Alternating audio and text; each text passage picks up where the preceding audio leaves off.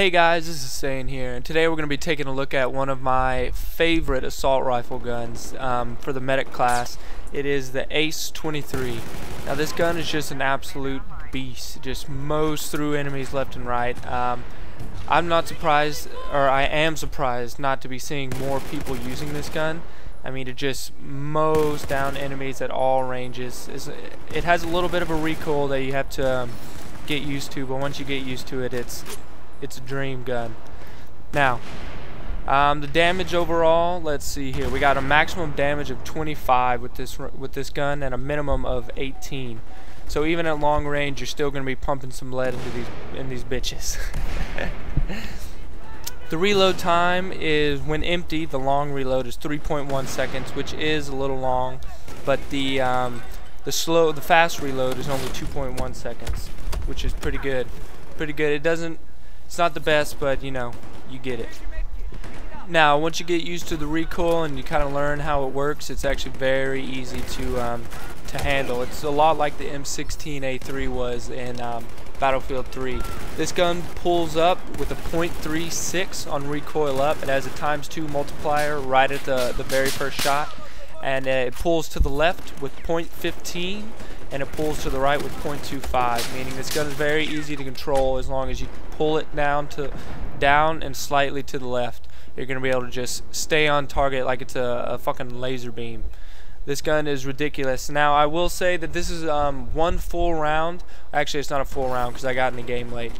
But I didn't do any editing in this video. There's some sound that cuts out, but that's because I'm using Shadowplay, which is in beta right now. So I think that the issues are with Shadowplay, or maybe it's with Adobe Premiere, I don't know. But I'll be doing a review on Shadowplay as well, so you guys can check it out, see how this gun fares.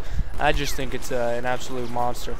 I prefer it over the M416. It takes a little bit longer to unlock this gun. You actually have to, one of the med kit challenges, you have to get 50 heal or med kit ribbons. That's what it is. You get 8 heals in one game, and then you get a medkit ribbon. You got to get 50 of those. I think it's called a medkit ribbon. I'm not sure. Also, with this gun, you have to get 200 assault rifle kills. Or to unlock this gun, you have to get 200 assault rifle kills and obtain 10 assault rifle medals, or assault rifle ribbons. It's actually called the Assault Expert. It's one of the gold assignments that you get, and that's how you unlock the Ace 23. The hardest part of that is gonna be getting the 50 medkit ribbons, just because you have to get 8 heals just to get 1 ribbon. If you get in a game like Domination, any small game to where there's a lot of people around, just throw med packs or your med bags all over the place, and you can get it actually pretty quick. And this gun is worth it. I'm telling you, this gun is amazing. There are guns that are better for it in certain situations. You know, obviously, if you went with an AEK, it would be better for close range because of the 900 rounds per minute. And if you went with the SAR, it'd obviously be better for long range because that gun is a fucking legitimate laser beam. I think it's just a laser beam on like a fucking barrel. That's all it is. I think it's ridiculous. I'll do a review of that gun as well. But overall, I think this gun, I never use this gun and think, oh man, I wish I had the AEK right now, or oh man, I wish I had the SAR for this long range. No, I'm able to compensate for anything, any recoil or anything like that. Pick up a few M9 kills right there. But I'll go ahead and let you guys enjoy this this Let's Play commentary. I am using Shadowplay again, so I can actually, the Shadowplay doesn't record my voice, so this is afterwards, so there's not going to be any live commentary.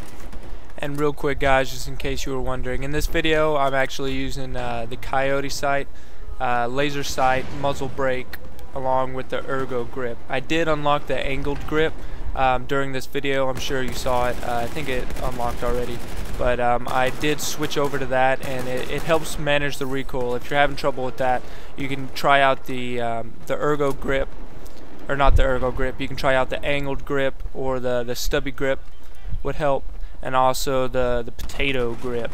Sounds a little weird, looks a little weird too, but those both help with the recoil. But alright guys, hope you guys enjoyed. Be sure to check us out in the next one, and I'll see you there.